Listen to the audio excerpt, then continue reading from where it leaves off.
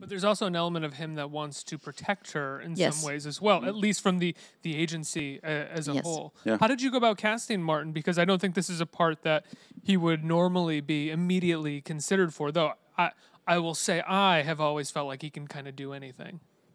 Actually, he really looks like an intelligence guy. That's what they look like. You know what I mean? They don't look like, you know what I mean? It's normal. Just like They look like Martin Freeman. And like, and he is one. We don't know. Spies are just supposed to go about their lives. exactly. That's his cover, being an guy who does all this shit. But sorry, but then he's like, anyway. You can So, curse. It's okay. yeah, it's okay. Okay. So he. You dropped a couple already. Yeah, Yeah. I think he we're wasn't good. even Yeah. aware I'm of it. sorry.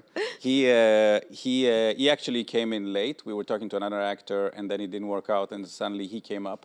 And I again, like you, I didn't think about it, and then I started looking at him, and and when I look at actors, I don't look like at their films. I look at the interviews. So I spent hours looking at a lot of interviews of his and getting a sense of the guy, and he was very interesting. Like there was something about him.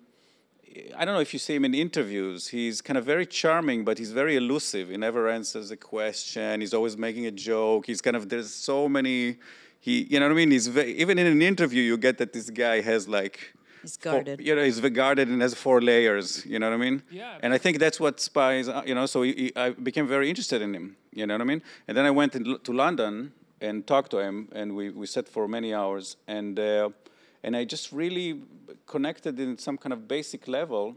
When it's also important, you like a guy, you like, he reads a line, he reads the text, he talks, he has an idea, you're interested in listening to him. Right.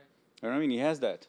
So I think the fact that he's there. Not showing up on set every day and you're going, oh, here we go. No, but it's yeah. you got? It sounds like a No, Martin, he can't have an Irish accent today. exactly. Sorry. Exactly.